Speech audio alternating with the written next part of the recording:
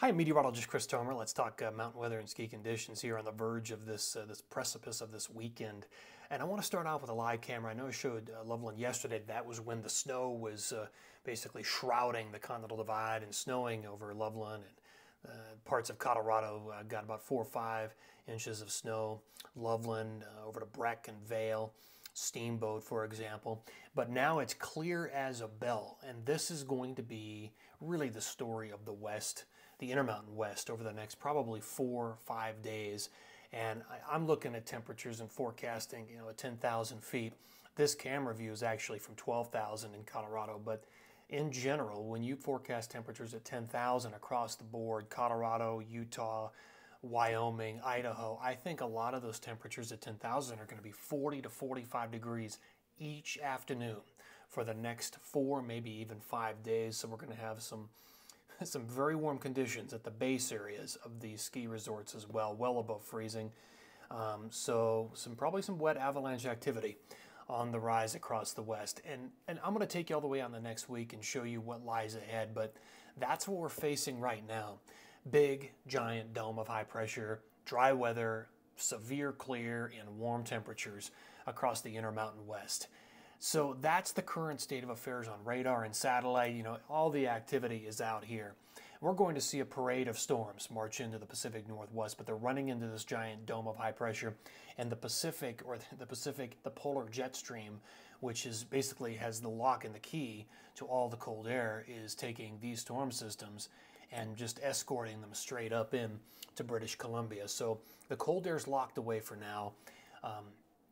I think on the tail end of this storm, it's probably going to brush all the way down to Tahoe. So if I was looking at Saturday and trying to figure out where the new snow is going to be, I would think that it's from Tahoe north into Shasta, into Oregon, into Washington, and into British Columbia.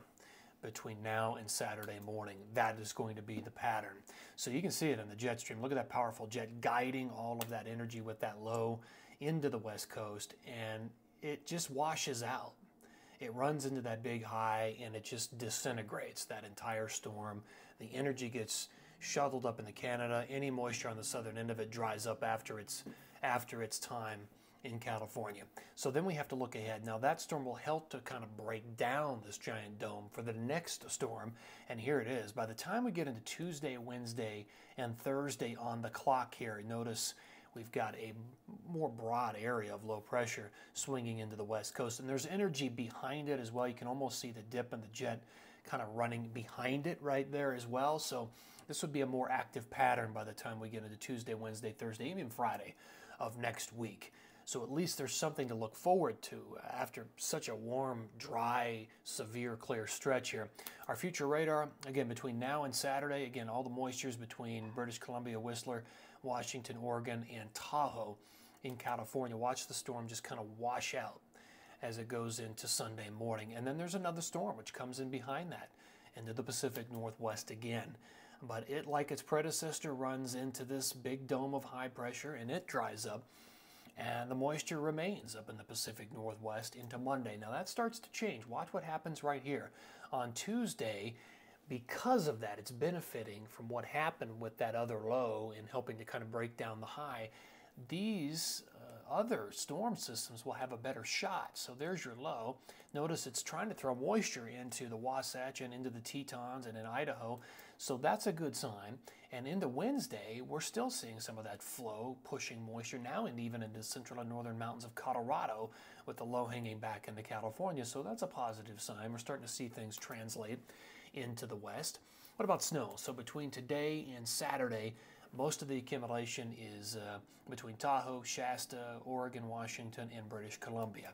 Between Saturday and Sunday, you've added a little bit more up in the Pacific Northwest, and there isn't a whole lot else. Now and there might be a little bit in Jackson Hole. I mean, that's just what's basically left over of that low. It's tiny, it's small, and it just flashes through.